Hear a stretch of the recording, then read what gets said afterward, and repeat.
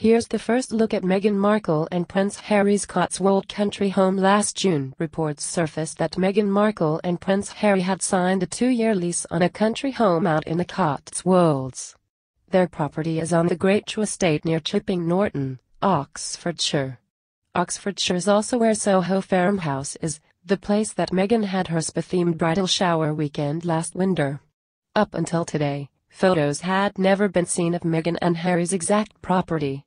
But The Sun ran the first photograph in its issue this morning of the Duke and Duchess of Sussex's home. According to The Sun, the property has a converted barn attached, which has 2 kitchens, an upper and lower one on its 2 floors.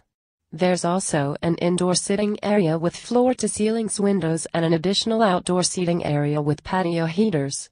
The main farmhouse itself has 4 bedrooms, though one is now a dressing room and a separate 2-bedroom cottage for staff and guests. The entire property, with its 4 acres of land, is valued at £2.5 million, $3,192,890. A friend told The Sun that Meghan really loves the home. Meghan adores the area, the source told the outlet.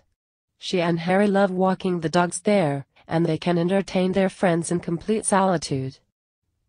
People reported back in September that Meghan and Harry spend a lot of their spare time at their Cotswold house rather than Harry's Nottingham cottage estate on the Kensington Palace grounds. She spends most of her weekends in the Cotswolds with Harry, a source told the magazine.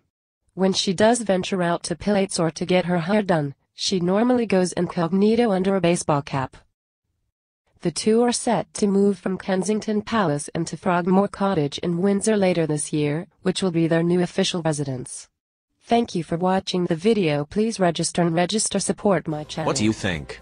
Share your thoughts in the comment section below and don't forget to subscribe to get instant news update.